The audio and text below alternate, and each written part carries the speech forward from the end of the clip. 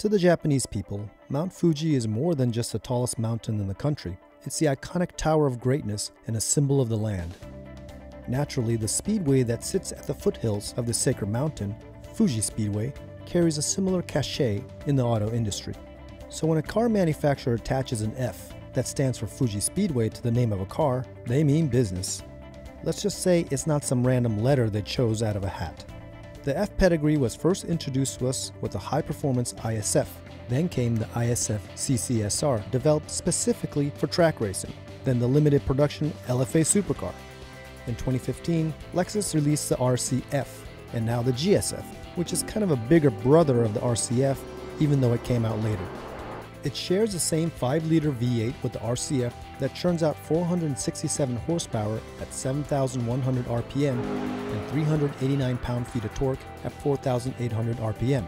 It could get from 0 to 60 in 4.5 seconds, and top track speed is 167.8 miles per hour.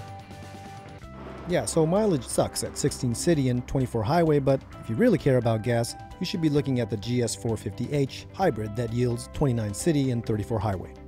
We like the GS F not only because it has the response and power, but because it's easiest to drive, most practical, and best bang for your buck out of them all. Let's not kid ourselves. If you're not Scott Pruitt, you're not even close to bringing out the full potential of a car like this. That goes for any car in this class like the BMW M5 or Cadillac CTS V. What we enthusiasts want is to be in control behind the wheel when we push the car, and the GSF offers that confidence, much more so than the RCF. In Sport Plus mode, the car hunkers down and power is transferred to the ground via the 8-speed automatic and torque vectoring differential that optimizes torque distribution during cornering. I tried out an RCF that was on site without the TVD, and boy, there was a big difference in corner handling. By the way, the TVD comes standard on the GSF. The GSF chassis and suspension have received enhancements to improve overall performance. 6-piston front and 4-piston rear Brembos are standard on the GSF for added stopping power. Michelin Pilot Super Sports wrap the 19-inch 10-spoke forged aluminum alloy wheels. The GSF is 76 pounds heavier than the RCF, which is also another reason why it's a lot more forgiving than the RCF on track, boosting my little confidence level up. The GSF may be larger, but sleek in design. Don't forget the signature spindle grille fascia, which I wasn't so much of a fan, but have grown to like. It comes with a carbon fiber lip spoiler, diffuser, and stacked exhausts.